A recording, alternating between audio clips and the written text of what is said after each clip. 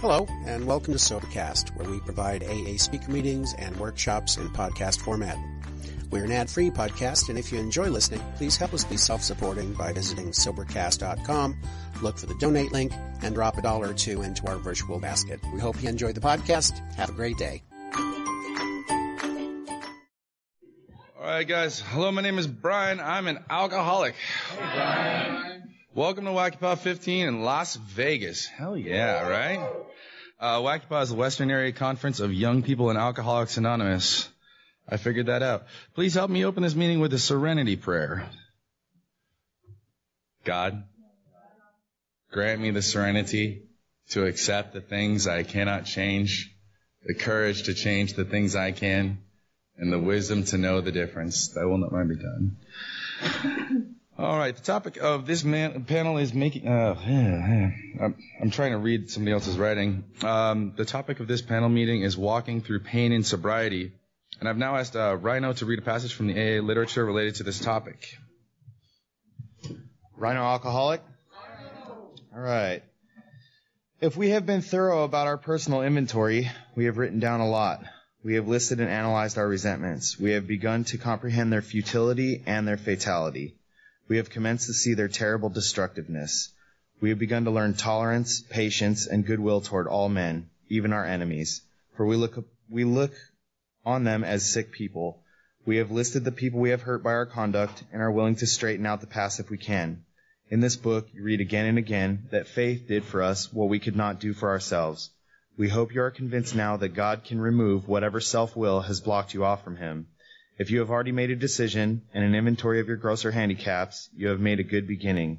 That being so, you have swallowed and digested some big chunks of truth about yourself. Thank you, Rhino. All right. Now I'd like to welcome our first speaker, Diana C. from Oceanside, California.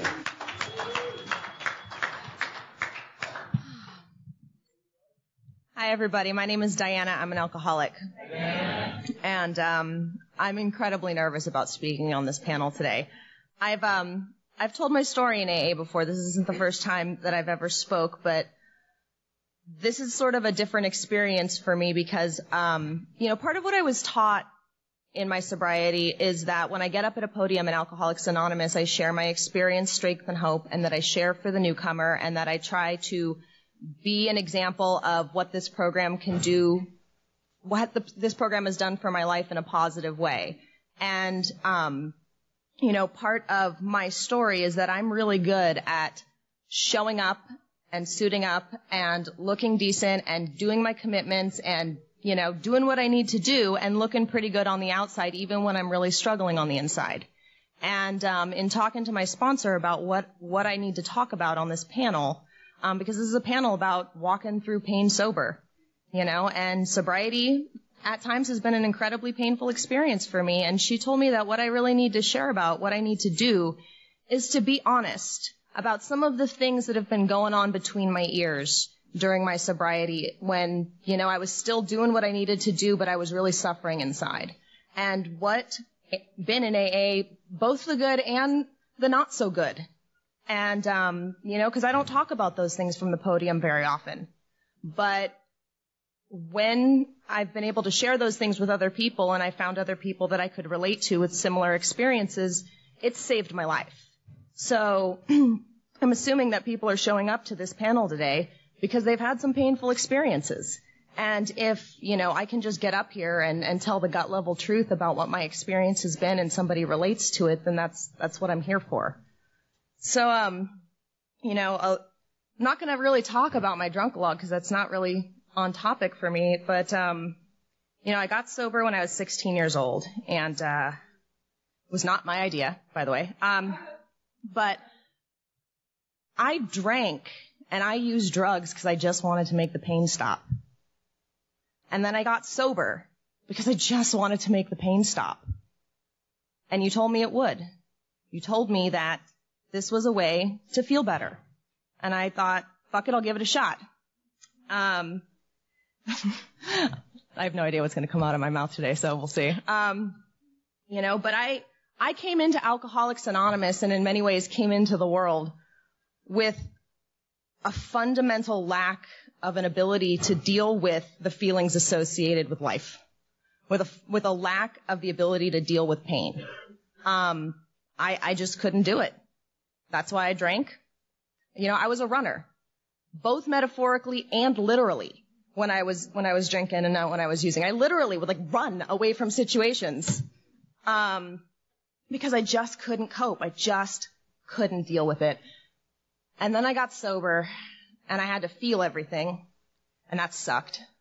But I came into AA, and I related so much when I first got sober. I really did. I related so much to what other people were saying, and I just sort of grabbed onto this thing, and I didn't do everything perfectly. I did a lot of things wrong in early sobriety at 16 years old, but I learned the fundamentals of AA, and I did what I was supposed to do for the most part. And I showed up to meetings, and I took the steps, and I worked with other people, and things got better. But then as I was sober a few years, my life started to take a slightly different trajectory than a lot of the people that I had been hanging out with, and a lot of the people that, I had sort of gotten sober with and stayed sober with. And it was, some of those things were really good things, and some of those things felt like a burden, but like most things in life, they were all just, when I got sober, I had I felt different than other people. It's like everybody in AA hears that story. I felt different. We all felt fucking different. You know what I mean? But,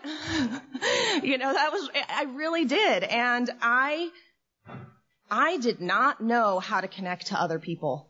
I was really uncomfortable with other people. And I came in to AA, and I sort of heard things through the filter of what my experience had been in life. And part of that experience had been, you can't count on people. And so when they said things like, no human power can relieve your alcoholism, and God is everything or he is nothing, and blah, blah, blah, what I heard was, don't count on people. They'll let you down. You better figure this God thing out and just count on that. And, I tried that, and it worked for a while. And, I was dealing with a lot of stuff that I just didn't know anybody else who was dealing with. And I knew how to relate to people based on similar experiences, but I didn't know how to talk about how I was feeling with people. And, the more different my experience got, the less I related in AA. And the more I just felt like I was alone dealing with what I was dealing with. And I didn't know how to, communicate with people about this stuff. I didn't know how to connect to another person and really let them know who I was, because you were all going to let me down eventually, so what was the point? So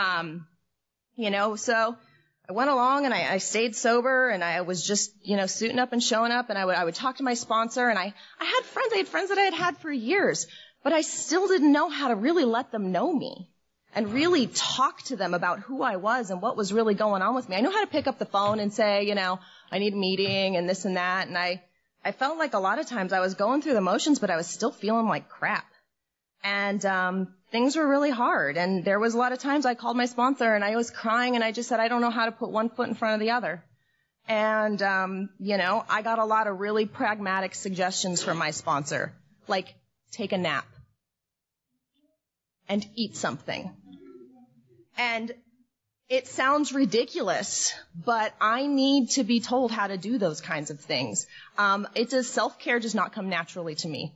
And I needed really pragmatic, simple things to get me through some of these experiences. And part of what I'm not really going to talk about specific experiences.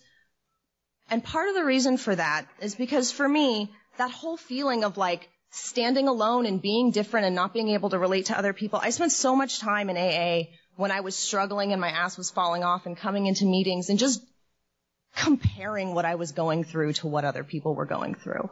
And I would sit in meetings and I would hear people share about their quality problems and their, I got mad at another mom in the carpool and I got this and that. And I would just burn up inside because contrary to how I look, I am not a shiny, happy person by nature. I am cynical and I have a bad attitude and I did not have a single piece of colored clothing other than black for 10 years in sobriety. And that didn't go away for me. That's sort of part of who I am. And, and then I would be in these meetings and then I'd hear somebody share about something that was profound and just devastating. And one of those things where it was like, oh my God, I can't believe this person is going through that. And then I would get that shot of gratitude, like, well, okay, at least what I'm going through isn't as bad as that. But I was just constantly comparing. Better or worse, better or worse, better or worse. Is my pain more legit than theirs? Am I suffering more than they're suffering? And I would do that. And the reality is that does not work for me. It is just more of the same. It's more of me being different than other people. So what I mostly want to talk about is, like I said, what has been going on between my ears, and how has this program and my recovery really saved me, and what have I really struggled with in going through all these things? And are you distracting me right now? So, you know, and I just felt so lonely. So lonely. But again, I know how to show up, and I know how to do things, and I know how to take an inventory, and I know how to look at my part, and I know how to clean up my messes, and I know how to have commitments, and I know how to go to work and how to go to school and all those things. But what I really didn't know was how to be a good friend.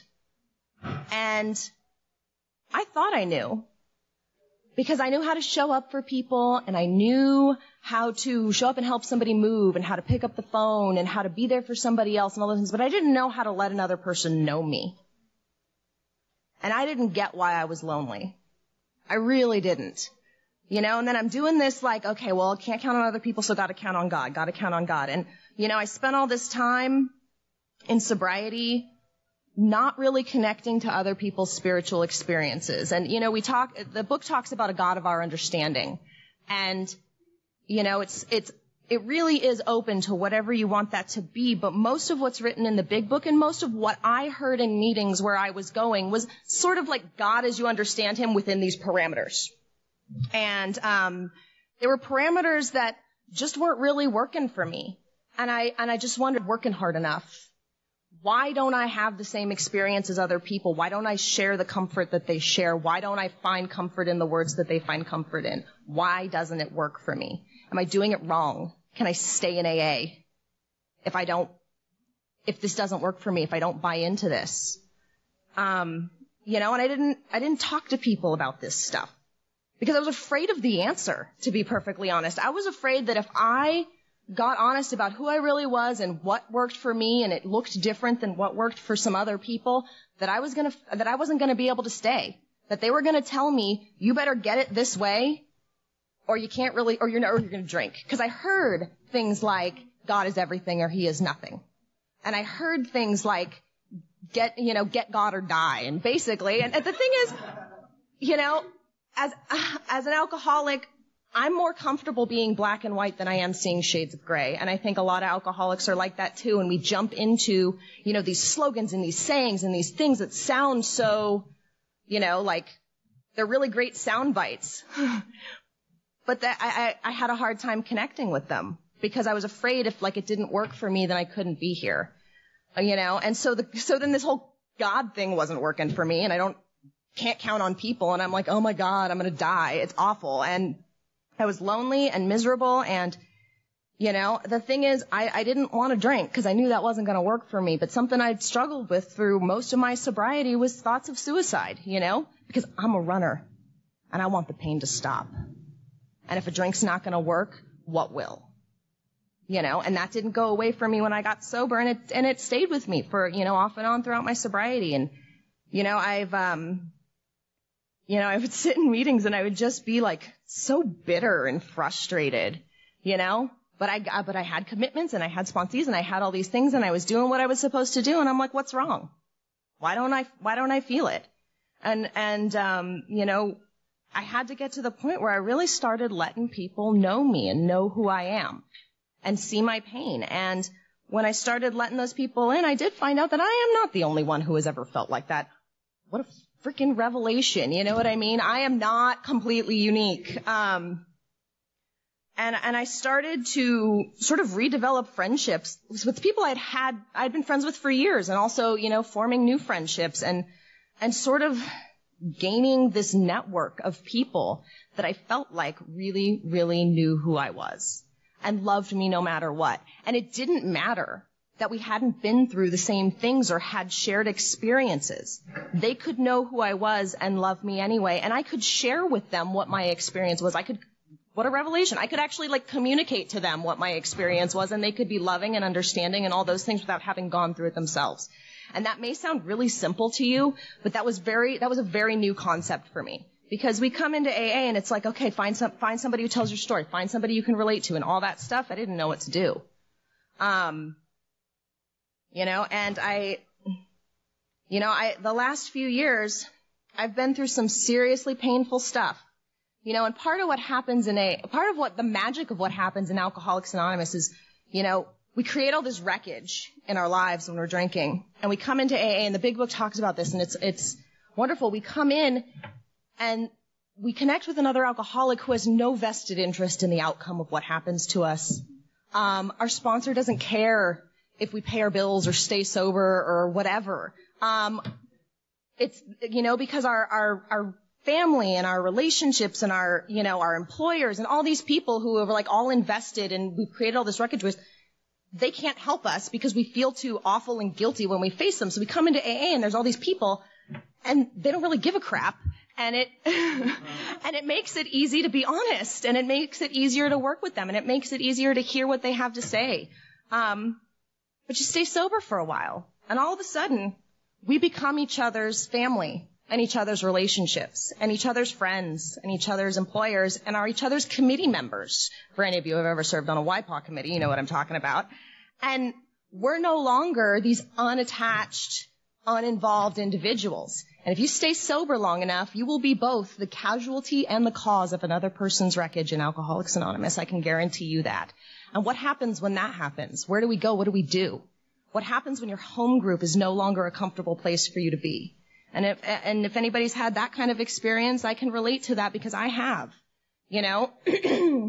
I've found Alcoholics Anonymous to be an unsafe place for me to be honest. And I've been probably the most lonely in Alcoholics Anonymous when I've been the most active in Alcoholics Anonymous. And I know that sounds a little bit strange, but I was heavily involved in a young people's committee, and I was just my whole life almost. I would get up and go to work, and then I'd basically do AA service work for the rest of it. And I was around through some really difficult stuff, and I was so angry and I was so bitter, and I was meeting with my sponsor weekly, and I was crying all the time, and I was so lonely, and I was like, I can't talk about this. Because the thing is, I was taught early on that you do not use an AA podium and you do not use an AA meeting as a place to character assassinate other people. And you don't get up and you don't use it as a place to spill your guts and spill your crap when it's going to affect another person. And, but that made it difficult for me to feel like I could be honest, because if anybody's ever been through that experience where you're just suffering and you're at some big social meeting and people are all walking, hi, how you doing? Hi, how you doing? And you're like, okay, I'm totally uncomfortable lying. I don't want to be I'm great, but I'm not going to go into all the crap that I'm going through because it's not really appropriate. So you kind of go, what do you say? And I had to do that for a really long time.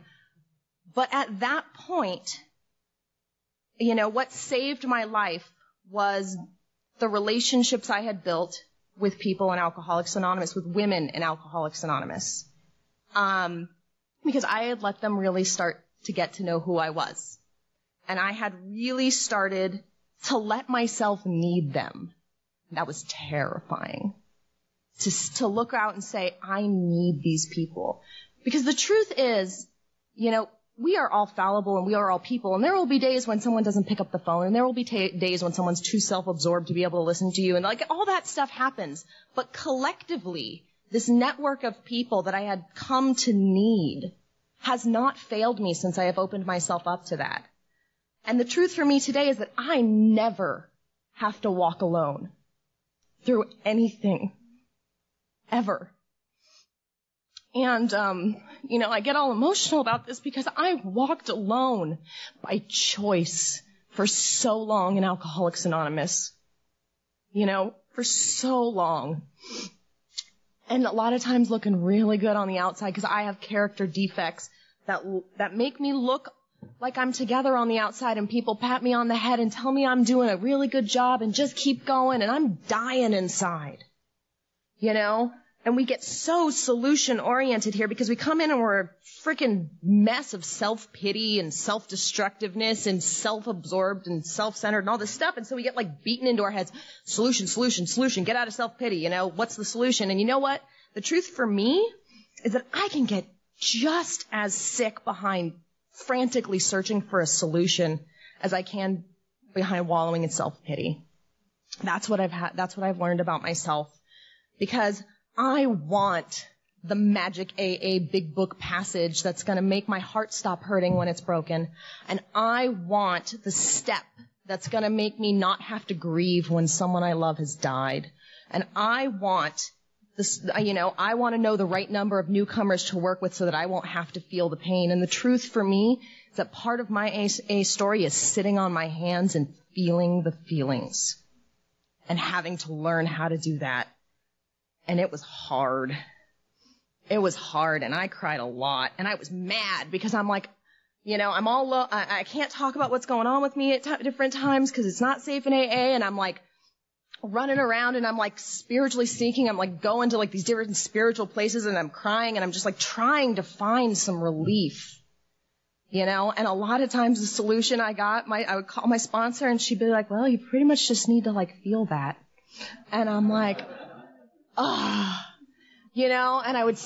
I would be like, and I'm like, oh, that is not what I want. And I spent so much time sitting and smiling in meetings, and people would come up to, and sometimes I would open up and I would talk about, in women's meetings how frustrated I was or how much pain I was in. And people would come up to me and they'd say, God has a plan. Or they bust out page 449, and I just wanted to punch them in the face because I was so mad. I was so mad because for me, part of my spiritual experience is like, I don't believe in a God that has a plan that, things, that everything in my life is orchestrated in this way where it's either like to teach me a lesson or reward me for something. Like it doesn't work for me. And, but they're trying to be kind and they're trying to be supportive. So I smile and say, thank you. But I really want to punch them in the face. And because I'm angry and I'm frustrated and I'm hurting and I don't know how to deal with that and I'm lonely. But, sponsor told me I had to get honest about that stuff. That I have sat in meetings with, over a decade of sobriety wanting to punch people in the face because they're reading page 449 out of the big book. It's 417 in the 4th edition, if you're wondering. And, because sometimes I just felt like all I got was slogans and platitudes and this and that and all this stuff. And it just didn't feel helpful to me, but I was lucky enough that I opened up to these people and they pointed me in the right direction and they gave me other AA literature to read other than the big book. And they just let me be who I needed to be and be as frustrated as I needed to be with all of that. And, and I've gotten to get through it, and I was pissed that I had to walk through it with grace and dignity. I did not want to walk through these difficult situations with grace and dignity. I really didn't. I wanted to make a giant mess out of the whole situation, just like I saw other people doing. Why did I have to be the one who had to like inventory and do work and like all this stuff? And I'm like throwing these temper tantrums on the phone with my sponsor, like tons of times sober. And I'm like, God, why is this so hard? And, really what it comes down to is the truth for me is that when I think in terms of black and white, it does not work for me. Life for me has been messy and unpredictable and at times unfair and full of shades of gray. And no one solution or one tool or one thing that I've gotten out of my time sober is a solution for everything. I need to use different tools for different problems. Sometimes acceptance is the answer, and sometimes action is the answer. And sometimes sitting on my hands and feeling my feelings is the answer. And sometimes seeking outside help is the answer. And I've had to do that in sobriety as well. And, okay, thanks. I have 1 minute. So,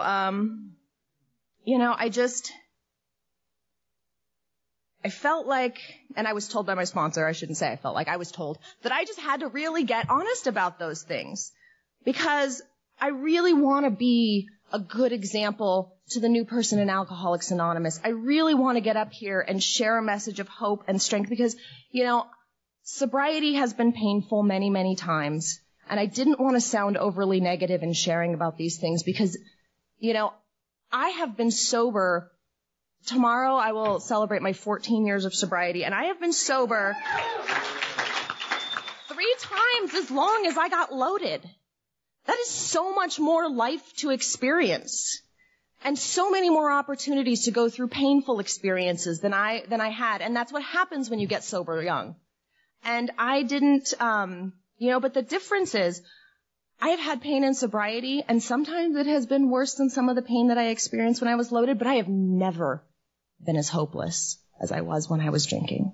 I have never, ever felt that despair. I have felt pain, but I know that I can be okay no matter what. And I know that I can be loved no matter what. And I did not have that drinking, and I absolutely would not trade my sober experience to go back out there. Otherwise, I wouldn't be here. Because throughout all of that messy, unpredictable, shades of gray life are moments of absolute joy and moments of absolute serenity. It is a mixed bag. That's what life is. It is a mixed bag. And whatever comes, I have the tools to be okay and walk through it, even if it doesn't look pretty. So, I guess with that, I'll close, and thank you for letting me share.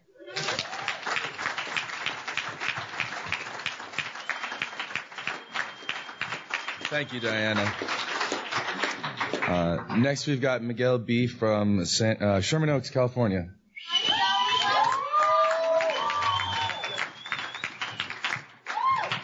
Sherman Oaks. Hi, Miguel. I'm an alcoholic. Wow, that was strong.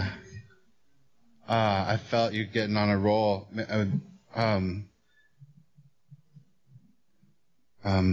That part about either being the casualty or the cause, I was like, man.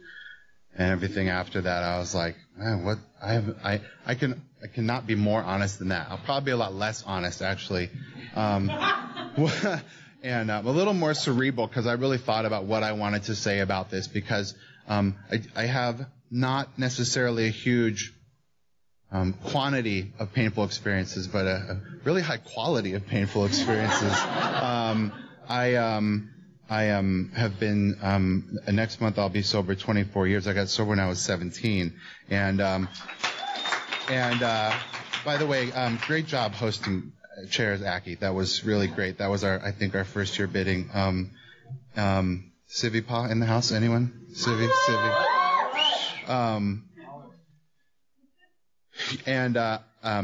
The program chair for the WACYPAA called me last week and asked me if I could fill in. I offered to fill in for any panel.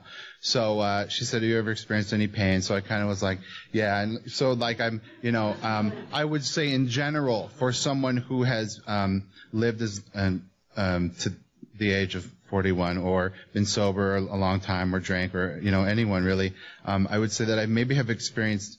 I feel like I've experienced less. I feel like I think I'm trying to just disclaim a little bit, like but I have generally one qualifying experience, and it didn't come until I had 19 years sober, and it was by far the single most utterly transformative experience of my life, and it was not a death. It was not a death. It was a breakup. It was a breakup, and it had come as a result of becoming completely, desperately attached to another alcoholic. And I don't have, obviously, I don't have anyone else's pain to compare it against. Only my experience up to that point and my experience since then. But I thought I would come and talk about that. It's said that alcoholics only hate 2 things, the way things are right now and change. And pain is described as the touchstone of all spiritual progress. And I actually looked up touchstone. It did not mean what I thought it meant. and I'm still not sure what it means, but it's something to measure other things against. It's from alchemy,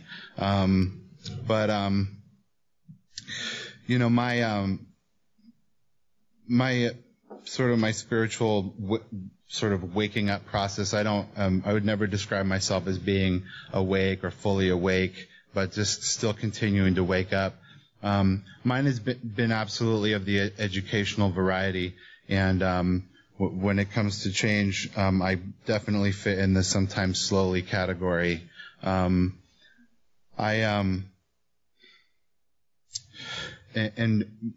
part of my experience in growing up in AA, because my AA life to me seems the only normal one, is that whether I've been actively treating or not treating my alcoholism, regardless, I become more sensitive, not less sensitive, as time goes by. And when that really excruciatingly painful thing happened to me, I had no real way of numbing, of checking out, of trying to ease that pain. There was no friendly direction I could turn. There was no comfortable sort of emotional or mental position that I could contort myself into to lessen that pain. It was sheer misery and sheer agony. And it made me willing to either do things that I hadn't been willing to do up until that point, or hadn't been willing to do for a really long time.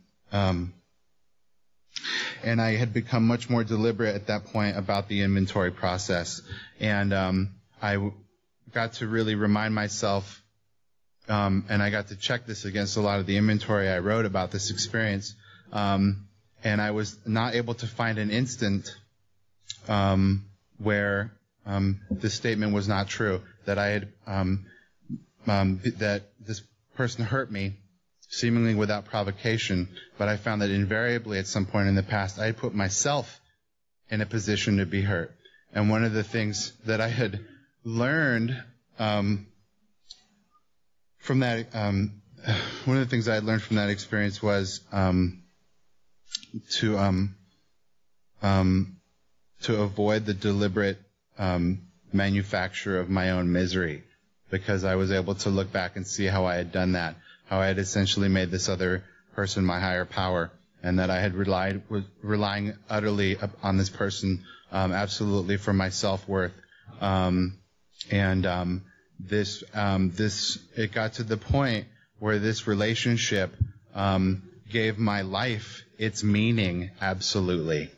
And so when that ended, my life had no meaning.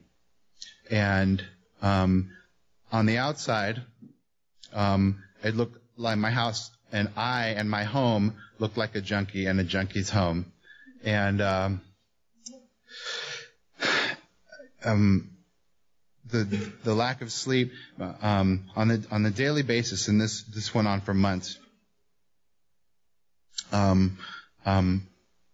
Trying to get some sleep during the day, not eating. I lost maybe 20 pounds, 25 pounds.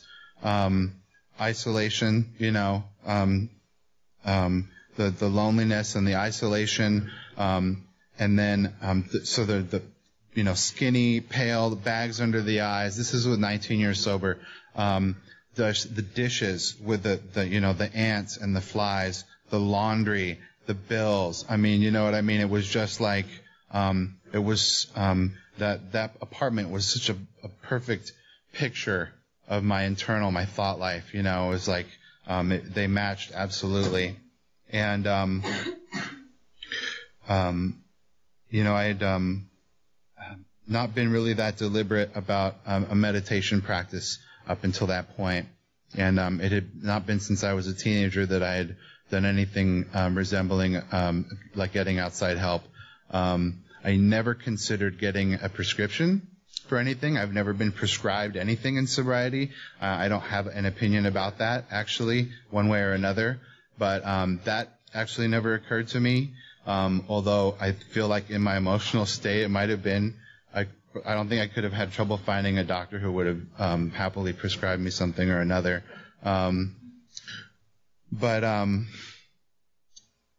you know, it was sort of hanging on a thread, and my AA life has always been set up, and what was at the time set up so that, God damn it, I had to show up when I really, really didn't want to. You know, it was a really good example of having a couple of commitments and a couple of sponsees and a couple of pretty regular friendships and sort of what I call that first, sort of the inner circle of friends, that turned out to be utterly unavoidable.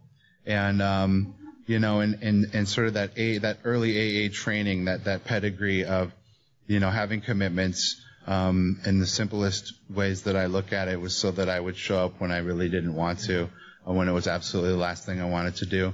So there was these little bright spots, these little bright points of light, from moment to moment where I was able to get, I wouldn't say completely out of self, but just you know, a little bit of an idea that it was going to pass, that it wasn't permanent, you know, just like the relationship wasn't permanent.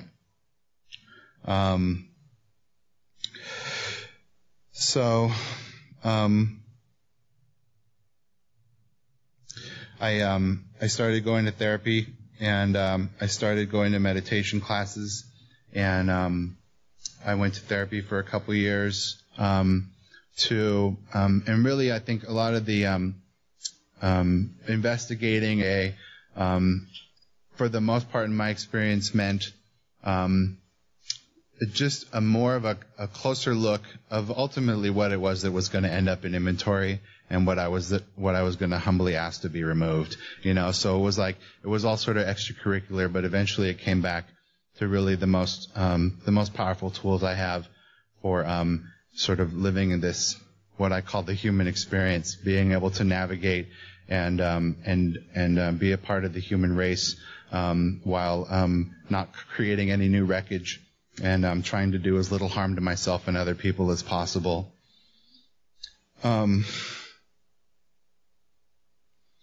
And you know, eventually, I would describe it as having gone into sort of this cocoon state, you know, where I had shut down in almost every way possible, and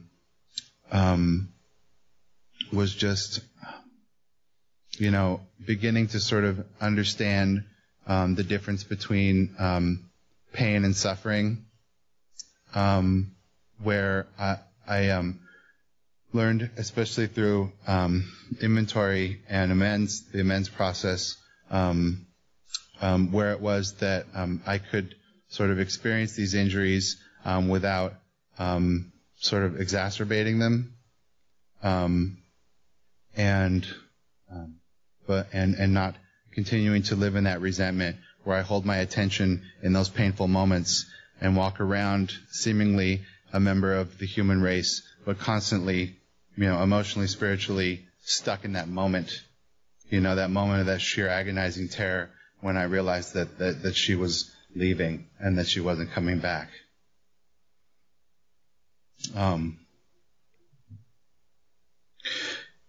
And when I mentioned the fact that I get more sensitive over time, you know, I think a lot of times when the word sensitive is used, I know especially early on in my recovery, sensitivity is referred to as a defect. But it's really my reaction, to hold my burden of pain skillfully that makes being sensitive a defect.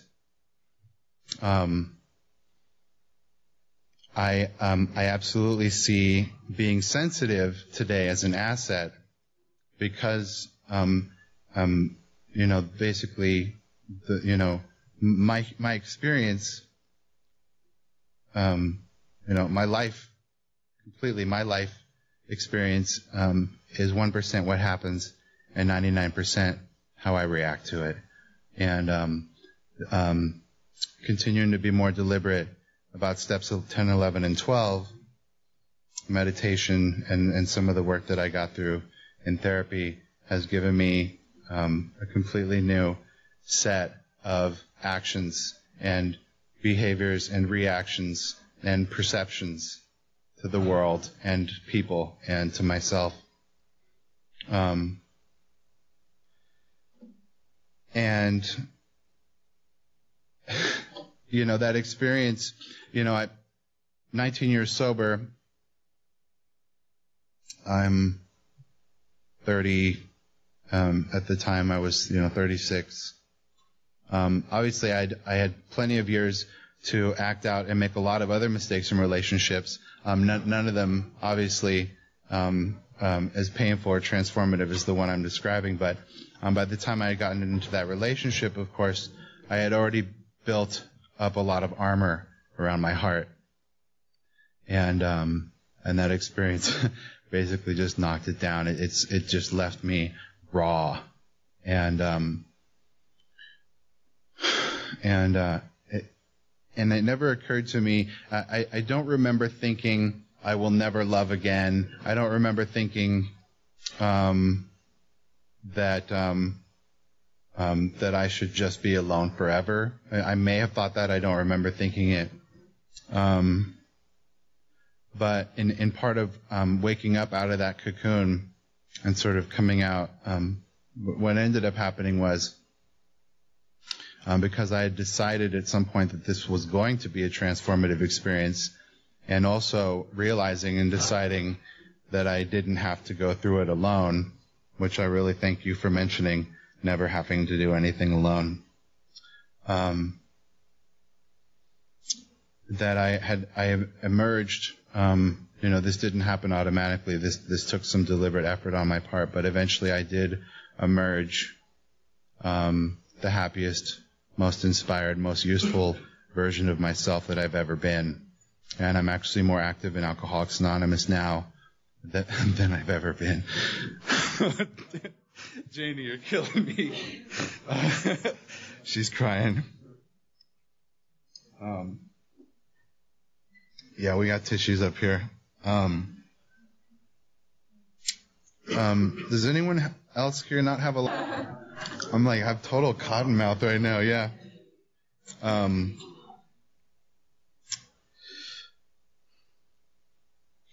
So, my attitude about love is pretty much in keeping with the description of one of the descriptions of love in the Prophet, which is, if out of your fear you only seek love's peace and love's pleasure, then it would be good for you to cover your nakedness and pass out of love's threshing floor into a seasonless world. Thank you. Where you will laugh, but not all of your laughter, and you will weep, but not all of your tears. One of the things that comes up in in Buddhist practice is that life is 10,000 joys and 10,000 sorrows, and that my suffering basically revolves around how much I resist the suffering, how much I resist pain, and how much I cling on to joy and pleasure.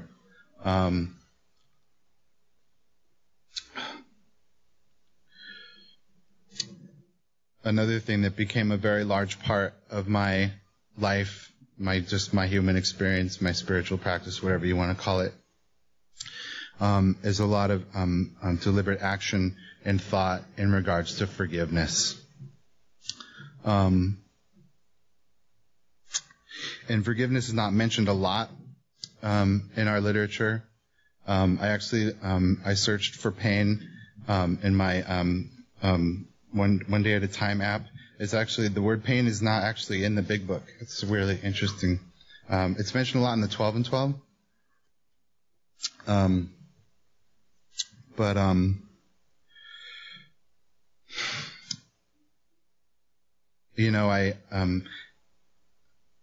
think that I gave myself a really hard time. I know that your description of feeling like sort of the difficulty with not being able to find that perfect passage in the big book to provide that instant relief. I think I'm sometimes have tried to force and rush the healing process and say that I forgave when I didn't, and that there was some a fear. I think sometimes I operated out of a fear of not appearing to be really spiritual, and wanting to put on that face that I forgave when I was actually still in resentment, continuing to revisit those old injuries and sort of keep them open. So I hadn't really done the work necessary to allow healing to begin, and yet I was still saying that I forgave and that it was all good, One of the things that goes with sort of how my my defects manifest, is as I've had a hard time, not that hard, but a hard time learning how to receive with grace. I also somehow manage to easily glance over, which I think a lot of us do, the part of the book in the 5th step that says we asked for His forgiveness. And, I think that my reaction to that was that having to ask for His forgiveness required that I first have a judging God. But I think that, as with a lot of the work that I do in prayer, it's not so much what God's experience with my prayers are going to be. It's what my experience with my prayers are going to be. Making that demonstration of willingness and humility and gratitude. For me, that's where a lot of the change and the healing happens, is in just making those demonstrations. I get on my knees just for the sole purpose. I mean, I think I've been able to describe a lot why I get on my knees when I pray, to sort of, I think as a rebuttal to the naysayers to knee praying, but really that's one that resonated with me the most, was that it was merely a demonstration of humility and gratitude. So being able to, how much time do I have?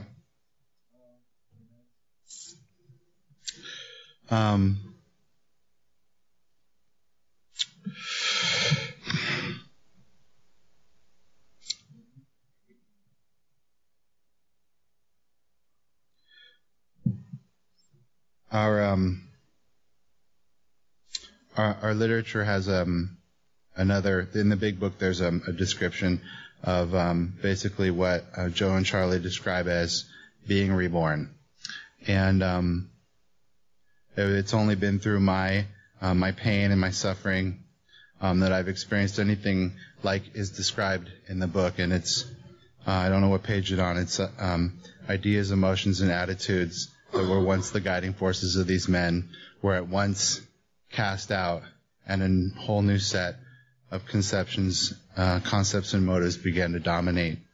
And, I've set these really high ideals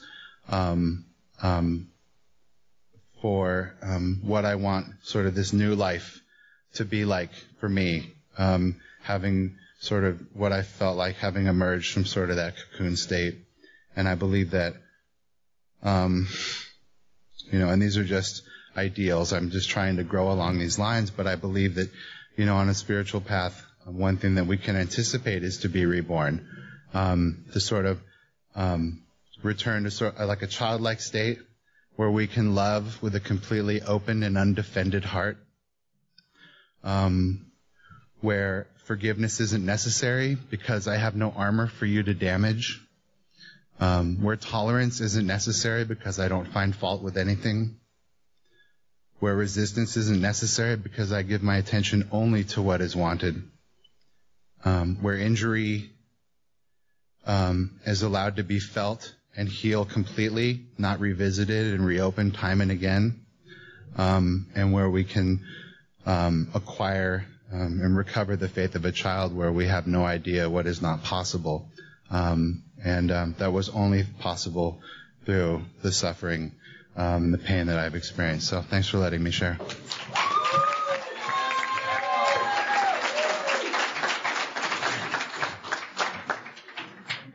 Thank you very much, Miguel. And finally, please help me welcome our last speaker, Danielle B. from Nairobi, Kenya.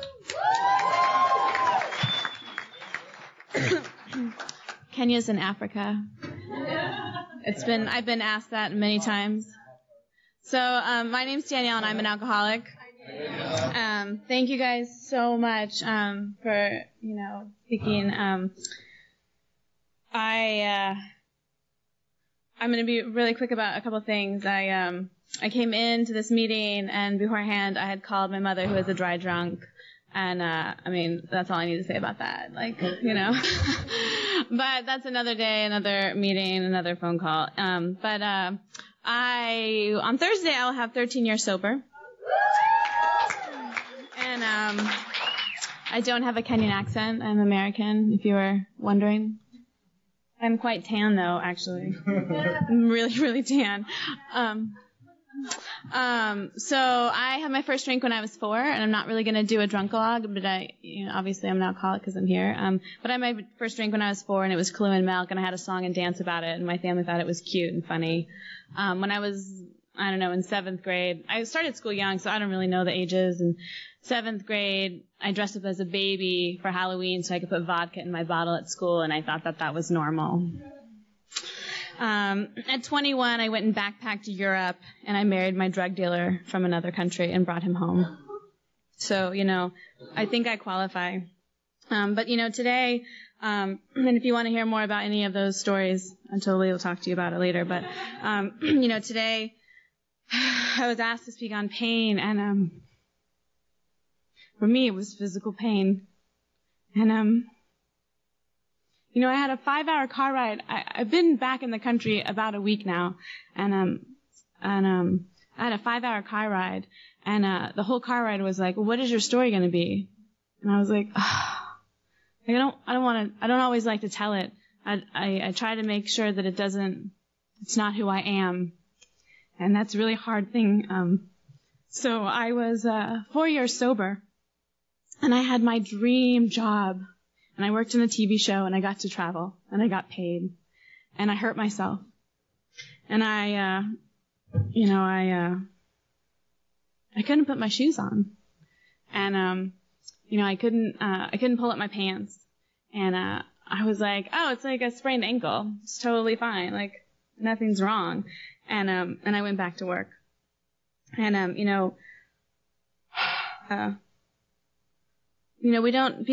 these are my opinions, and this is my experience. And I'm going to talk about medication, and I'm going to talk about drugs that I had to use. And they were doctor prescribed, and it was the hardest thing. And, so I hurt my spine. And I met these ladies in the bathroom today, right after I had the phone call, and I was crying. And they're in the stall next to me discussing going to this panel. And so I was like, why do you want to go to the pain and recovery panel? And she was like, oh, well, because, and I was like, why? What do you want to hear? Physical or mental pain? Like it's pain. What does it matter, right? And she gave me the right answer, and I kind of needed to hear that. And she's like, oh, back pain. And I was like, oh, well, you should come. I'm the speaker. I'm one of them. She's like, what are you going to speak on? I'm like, well, you have to wait and find out. And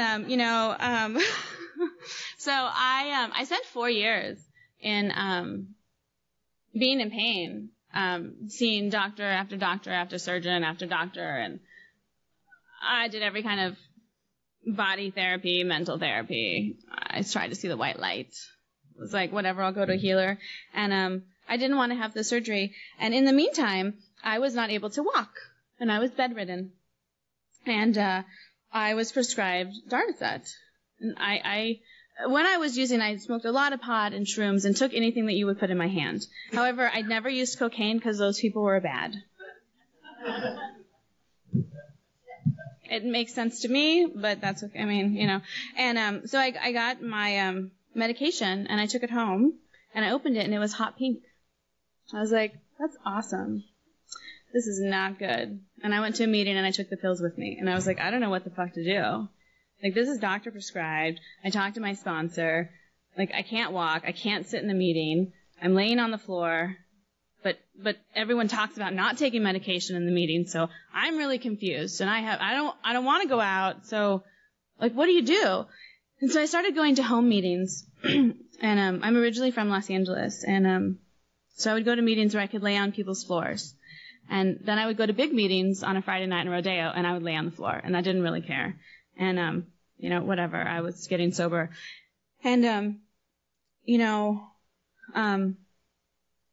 I had to take medication, and it kind of fucks with your head a little bit. Then I had to have surgery. So I had a double spinal fusion, and I have lots of rods and screws and cages at my back. But let me preface. Prior to the surgery, I didn't know how to do nothing in my life. And so I sort of was like, would call my sponsor and was like, if God's trying to send the message, like, I got it. I get the message. Whatever the fuck it is, I got it. And she was like, okay. And she was like, why don't you just, do nothing? And I was like, I don't know what that is, and Friday nights with me were like having dinner in my bed with my friends because I couldn't do anything. I couldn't really sit in a car. I couldn't sit through a movie. And nobody wants to hear that you're in pain all the time because it's kind of a downer. And the reality is like they ask you like, how are you doing? No one really wants to hear, it fucking hurts today. Nobody really wants to hear that. And so when you answer that, they're like, oh, sorry to ask, And it's like, I lost a lot of friends, because I was also, you get a little irritated and angry when you're in pain. And, I try my best. The stage is like creaking and it's scaring me because for me, the reality is like if I fall, I might not get back up. And it's scary. Like things like that freak me out now. Driving in cars, being rear-ended, I'm like, oh my God, please don't hit me. Like, I don't want to go to the hospital again. Anyways. So while I was in pain, bedridden, my brightest outlook was to not be in a wheelchair and to not be like an 80-year-old man. And that's what they told me. And I was like, well, that doesn't work for me. I'm going to see a different doctor. And they all said the same thing. And I just kept saying, well, that's not what my life is. I'm not even 30. I have a whole life and I want to do things. And a friend in the program said, well, you could go to school. You never finished school. And I was like, well, I don't have any money. So I went and I got, I don't know, whatever. I got like 9 units paid for. So I started putting myself to school through the government or something. I don't know what it's called. And, I don't know. You like fill out a paper that you don't make any money and you get like so many credits, all right? So, and I thought I was stupid. And I thought that smart people got A's. Well, really smart people go to class. I was the kid that like wore like I love THC and sat in the front row and I was like, what up, teacher? Like, I was so rude. I still think it's funny though.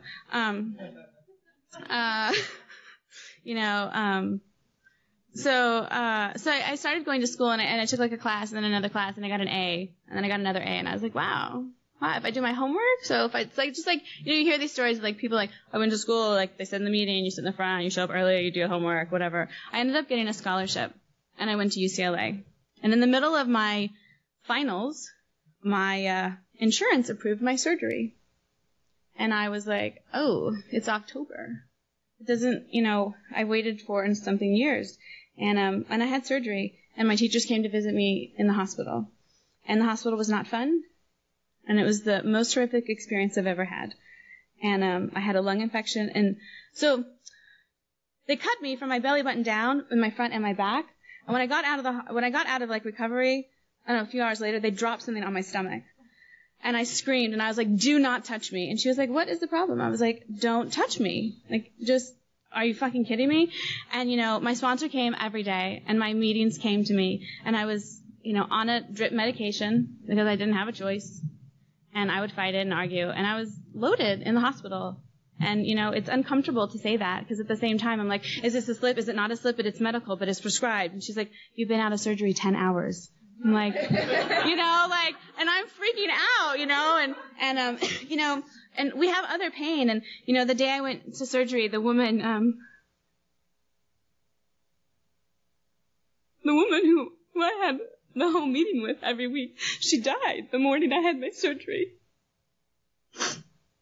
And they didn't want to tell me. And so I was like, why isn't she here? where is she? And it took them 3 days, and they didn't know how to tell me. And they kind of kept coming, but, like, she wasn't there. Like, I had this meeting, and so they sort of were like, well, you know, I got a phone call. And he's like, has anyone talked to you? And I was like, no. And he said, you know, Melinda died. And, you know, the nurse looked at me and she said, you know, just put a pillow on your belly and it won't hurt when you cry. I was like, wow, you know, like, you know, and I say that she had, had 20-something years sobriety and had, ovarian cancer for 19 years, and she'd always say, I'd had it for 19 years and I'd been married 3 times and traveled the world. And I was like, I can do that. I can do that. If you can do that, I can do that. And, you know, so I had surgery and I ended up, you know, I could only miss so much of school, and I showed up at school with a pillow and I had to wear these bone stimulators, and I sat in class and, you know, and I went to meetings and I would shake and I couldn't really last an hour in a chair. I just couldn't do it. And, you know, pain kind of sucks. And the thing is that I didn't have a disease and I wasn't dying and I didn't look like I had a problem. I looked normal and I looked fine. Sometimes I waddled, and sometimes, like, I still, after I sit a while, I just kind of get up and I kind of walk like a pregnant lady that's like going to have a baby right away. And it's like this weird thing, and it's just uncomfortable. And I don't like to talk about it. And, you know, relationships are really tough. And who wants to date, you know, the handicapped girl? And, you know, who wants to, you know, some days are good and some days are bad. I have more really good days, actually. Because now I can go to Kenya and not be worried, like, how awful the hospital is in case I have to go. Those are the things that you think about, or I think about. But, you know, I went to school and I finished it. And, you know, my pain got different. And, you know, my sponsor had to give me a sponge bath in the hospital one day. And I was like, wow, I don't think I'd ever do that. You know, and, you know, they just took care of me.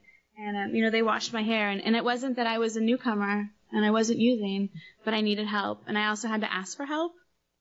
And those are sort of the things that I learned, is like asking for, like, when someone's like, can I carry that? Yes, you may, because it's too heavy for me and I can't carry my gallon of milk, you know, and it's not that I'm weak or that I'm, you know, sissy and a girl and want a guy to do it for me. It's like, no, it's the end of the day and it just fucking hurts.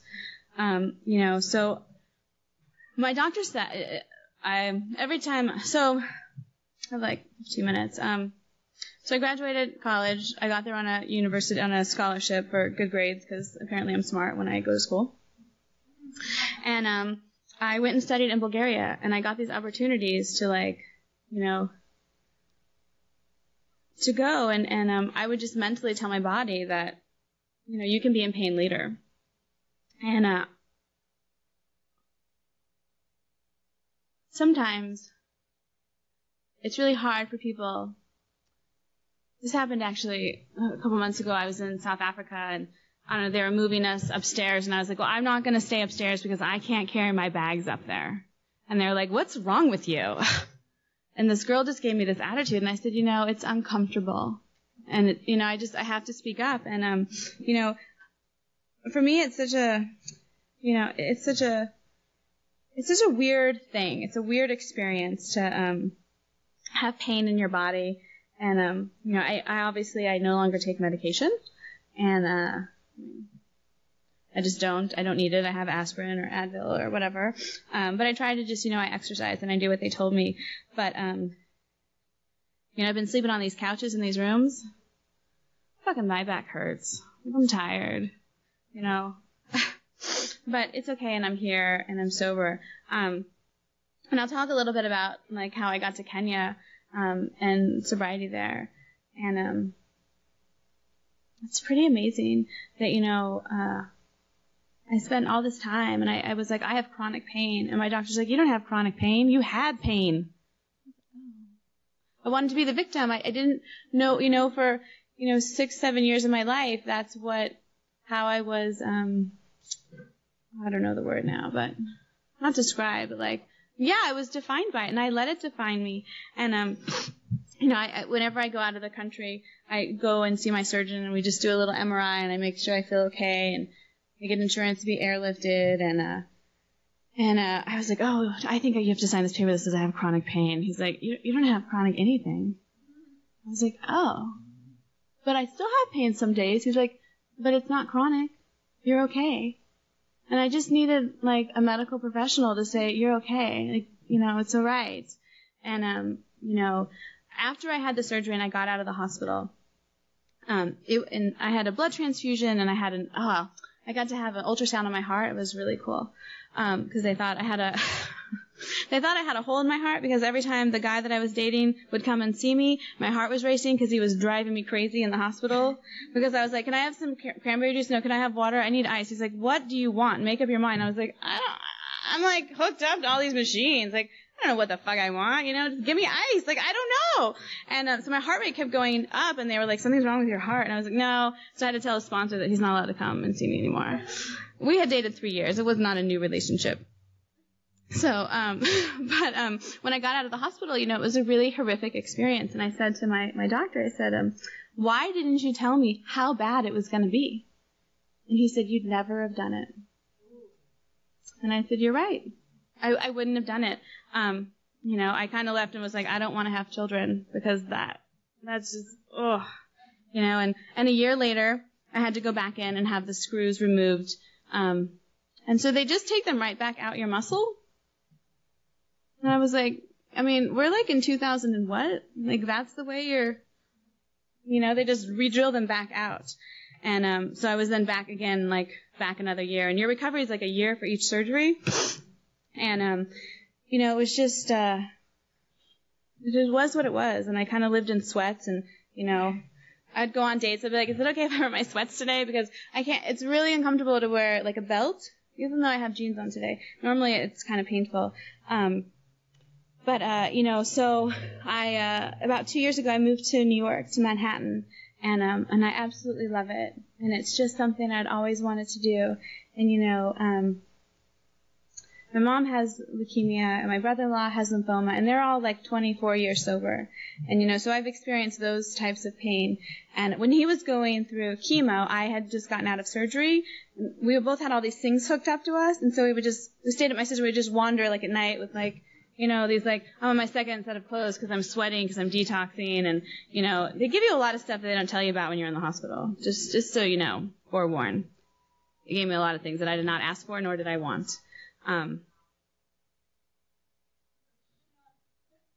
You all heard that, right? It's not just me. Okay. So anyways, so I moved to New York, and I loved it. And, you know, I do costumes, and they told me that I had to pick a new career. And I said, well, that's the only career that I love and I want to do, and that's what I'm passionate about. And I stuck with it. And it's trouble. It's hard. Like, it's hard for me to move my machine, and I get tired. But, you know, I'm not dying. I'm not dying of this. And I get to go to Africa, and I get to live in Africa, and I get to go to meetings. And there's like way too many white people here. I keep telling people that, and they don't understand. Like, it's like way too many white people for me. I'm very confused. It's like, it's really weird. Like, you don't understand. Like, I never met a white person that was sober in Kenya. I was the only white person. And it sounds racist to say that, but that's just what we say. So, it's not when you're there. Sounds weird. I also went to the Young People's Convention in South Africa. And, you know, it's one day. And they had maybe 100 or so people. And we had 4 people from international. We had a girl from Ireland and Swaziland, which is the country, little bitty country next to South Africa. Little bitty. The president's like 40 and he has like 16 wives. He has like this mustache. He looks like a porn star. It's really funny. He's on all their bills. Sorry. I mean, it's totally, you know, outside issue, but, you know, whatever. But, you know, I got to go to these meetings, and what happened was, you know, there's a couple of us that live abroad. And if you guys travel, I've been to meetings in, you know, Paris and Vienna and Stockholm, and the Swedish fellowship is really amazing. But, you know, when you have these time differences, no one in America is awake when you're awake. So it's 10 hours, so your sponsor's not available. So you have to get online and Skype, and they have Skype meetings.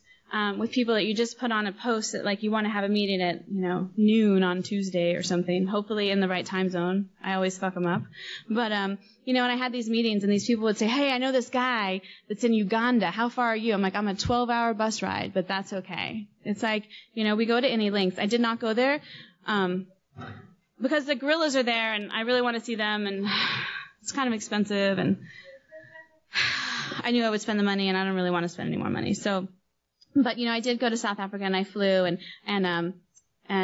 we both know someone from Swaziland. So we talked about that and what a small world that I come here. But, we're alcoholics and we're all the same. And, it's really great to get on those, their Facebook groups and different things and to chat with those people because they come here too.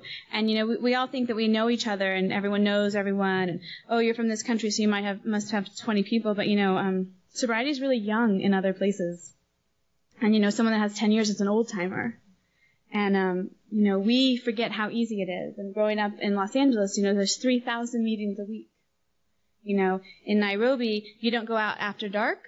So I could only go to noon meetings, but I work. So you're sort of, and you can only go to certain ones because otherwise they're kind of dangerous and whatever. But, going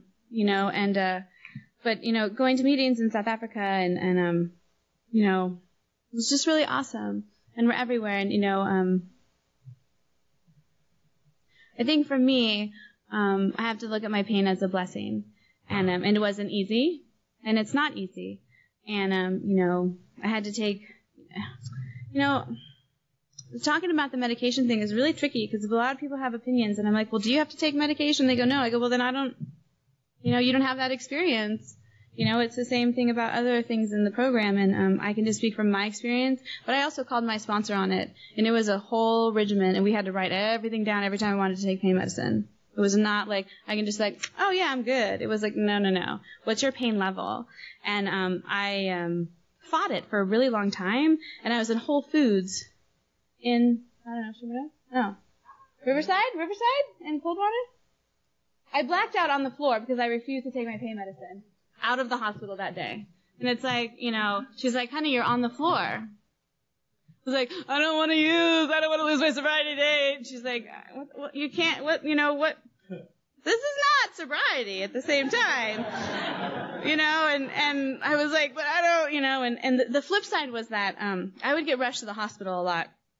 I'd be on a date, really great date at the beach. Be walking in the sand and be like, you got to take me to the hospital. Like, I can't move anymore. And, yeah, that's a good date. Handicapped sex. Oh, it's awesome. No, I'm just kidding. Okay. So, and they would give me shots of morphine. And I was like, yeah. And then I was like, oh, fuck. Like, it's this really, like, for this moment of, like, yeah, I get an excuse to get high. And then I was like, no, I don't really want that. Because I really want to be sober. And, it's hard to talk about it and to be honest about it. And, it's such a slippery slope. And I know a lot of people go out on medication and I understand it. And, a lot of people are like, oh, it's so easy. It's just, I don't understand why you're always, people are slipping or, it's debilitating, being in pain, or for me it was. And, I think I have a couple more minutes, so I'll kind of wrap it up. But, I love Alcoholics Anonymous. And, I've been here since I was about 13. My sister got sober and she's a few years older than me. And, it's kind of all I know, and it's where I'm comfortable. And I think if it wasn't about me speaking up at meetings and saying, like, I have to take medication, and I don't care what your opinion is, like, but I have to take it, and I'm going to sleep on this floor, and I'm in the Palisades and Malibu at this fancy meeting. I'm like, you got a pillow? Because I need to lay down. Like, it was just sort of a funny thing. And then that's kind of how I got to know people. And, the flip side was that, a lot of people also offered their opinion of like, oh, you should see my doctor. And I'd go, great, do you want to pay for it? And they'd go, well, and I'd go, okay then. Because it was like, I understand what worked for you, but if we went around to every alcoholic and, was like, oh, you should come to my meeting. Have you been to my meeting? Have you tried my meeting? It's like, maybe, I don't know. But it doesn't work for me, It's like, it's sort of, so it's good to be here. It's a trip for me to be in a meeting, and I don't really like, it's not that I don't like it, but I don't talk about my pain very often. And, I've had really, it's funny, we laugh because I talk about handicapped sex and it's really funny. And the flip side is that sometimes it's really painful. And guys do not like that. And I've had some really awful things said to me. And, where it was sort of like, well, if you're going to be in pain like this, I don't really want to date you. If you're not going to be 100%, I don't think we have a future. And, those are really hard things to hear. And, I just sort of like, that's not the person for me. 'Cause this is my life. And, I do the best that I can. And, it's funny and it's just sad. And these are sober members of Alcoholics too. Let me point that out. What else can I say? I don't know. You can talk to me after if you have any other questions. I think you can get through it. And it's not easy. But nothing is really, right? I don't know. Getting sober wasn't easy. It wasn't for me. I should say that. I'll just speak for myself. It wasn't for me, but, I got to go to college. I got to study in other countries. I live in Africa. That would have never happened if I wouldn't have been injured and had to have all the surgery. It was not my plan. So I just, I thank God for the opportunity. And, I kind of live my life is that we live one life, and I'm going to live it. And I'm just going to live it to the fullest. And, that's sort of what I was put here to do. So thanks so much.